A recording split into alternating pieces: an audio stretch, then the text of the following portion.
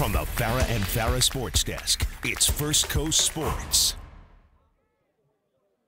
Hello, everybody. Chris Porter live here in Ocean Way, home of the First Coast Buccaneers. This is where our Sideline 2022 Game of the Week is going down. And what's your name, ma'am? Terrari Anderson. Your son is a... He is a marching Buccaneer, class of 2023. You see how proud she is. Good stuff. So many parents here, as you can see, proud of their sons and daughters. The seniors here over at First Coast being recognized on senior night and homecoming. Let's talk a little bit about the Andrew Jackson Tigers, the team that they're taking on tonight. They're 8-1. They are the district champions. And you're talking about a rebuild and a total turnaround of a program that struggled for so many years. But Coach Foy has done a terrific job, an outstanding job of turning that program around. In fact, they're district champions this year for the first time in 13 years. We had that opportunity last year, and a good Gaston County team came down, and we fell a point short. And you know, we don't want to do that again. So we're planning on, you know, buckling down and really get set for, but we're not looking past First Coast.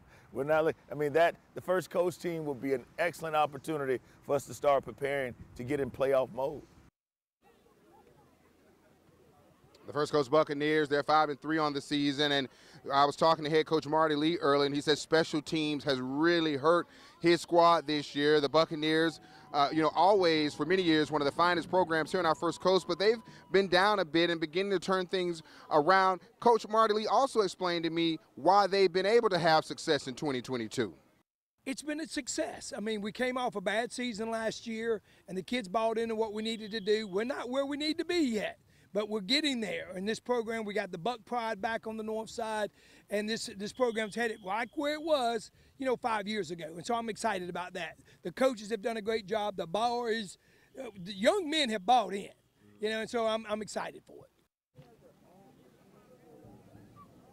So here's a look at where you'll find the Sideline 2022 cameras rolling tonight. We'll be all over the First Coast. And be sure to join me tonight at 11:15 for a regular season finale of Sideline 2022. This is what it's all about. These young people getting through their high school education, being recognized, and getting to the next level. We'll see you at 7 over on ABC 25.